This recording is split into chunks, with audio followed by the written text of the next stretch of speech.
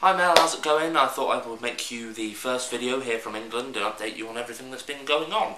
I know that you've been moving around and getting used to things in China, and by now you should have moved from Beijing to the Guangdong province, I hope I pronounced that right, and you'll have been on your horrendously long 23-hour train journey from one side of China to the other.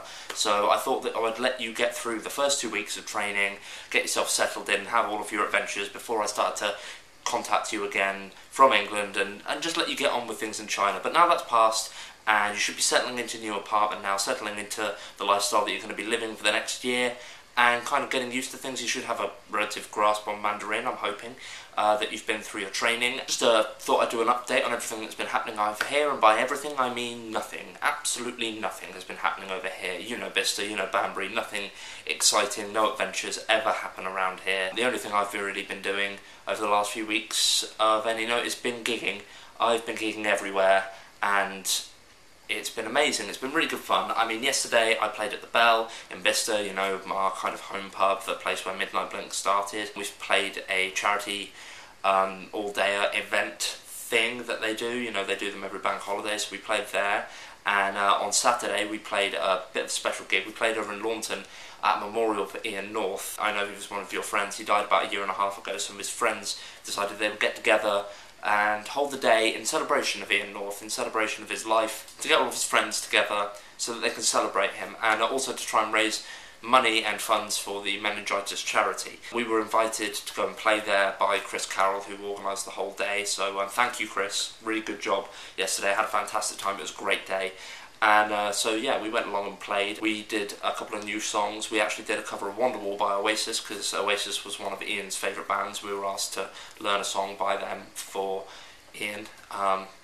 And it was a great day. It was really nice to see all of his friends and all of his family come together in celebration of his life, and it really did seem like the kind of day, the kind of event that Ian would have really enjoyed. He would really like the idea of all his friends getting together and having fun. And I think that's what happened yesterday. It was really nice to see all of his friends get together in that way. As well as music, there was a charity football match between Launton and a team of Ian's friends. There was a barbecue, and I think that we made quite a bit of money for the meningitis charity, so it was a really good day yesterday. Rain upon us. We played the O2 last week. It was a really big gig for us. We love playing the O2. It's the second time we played there, and we played with a band called Heart of the Coward, who were incredible. I know you wouldn't like them because you're not a big metal fan, but to me they were incredible. They were really good. It was a really big deal for us because their vocalist used to be in a band called Sylosis, who Rain Upon Us gigged with before Sylosis got famous, so it was really nice to have that kind of connection, to see him again and talk to him. But it was also a bit of a sad day. It was a bit of a sad gig because it was the last gig that we're going to be doing with Darren for a little while. He's now been shipped off to Afghanistan with the RAF for the next 3 months, so we wish him well, and in the meantime, whilst he's away, we've got Scott, you know, Scott Horn. He's going to be helping us out with gigs and filling in for Darren as and when we need him. And we're also going to be writing a lot of new material. We're not going to be doing a lot of gigs while Darren's away. We're going to be writing a lot of new material so that when Darren comes back, we can dive straight into recording a new EP, which is going to be great. I know that you're not a fan of Rain Upon Us or our music, so I'll stop talking about them now. As you well know, it was your little brother Harry's 5th birthday the other day. I mean, that is just crazy. I mean, Harry's a baby, he's tiny, he's this little tiny baby in blankets, that's how I remember him, and now he's 5. He's going to school and making friends and playing and talking and doing all of these amazing things that 5-year-olds do that he shouldn't be able to do because he's just a baby. I know you're really gutted about not being able to make it down for his birthday. Obviously you're in China, you can't just nip over for a birthday party. Unfortunately I wasn't able to go, I had to play gigs and things, but I'll hopefully be going over to your family's house in the next few weeks to get messages from them, from your mum and from Drew and Harry and Tristan and everybody, and I'm also going to be talking to a lot of your friends like Alice and George and try and get messages from them so that I can upload them to this channel in the next few weeks. Obviously we've been talking on Skype whilst you've been away.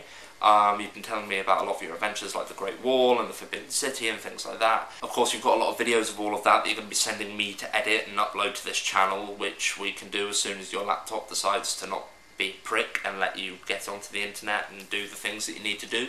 So look forward to seeing all of those videos and hearing about all of your adventures and seeing your first video from China that you do, your first vlog. I'm really looking forward to that because I want to hear about the things that have been going on. I mean, I know that you've been in Beijing and that you were learning Mandarin and teaching and you've been to the Great Wall and things like that, but I haven't heard about how you feel about all of these adventures that you've been having, and that's what I want to know. I want to know how you feel, so make me a video quickly. I want to see, as soon as you have uploaded those videos into that folder that we've been using, I will get something edited together of your adventures to upload to this channel for everybody to see, all your friends and family and that. So hurry up and get those over to me so I can get editing them.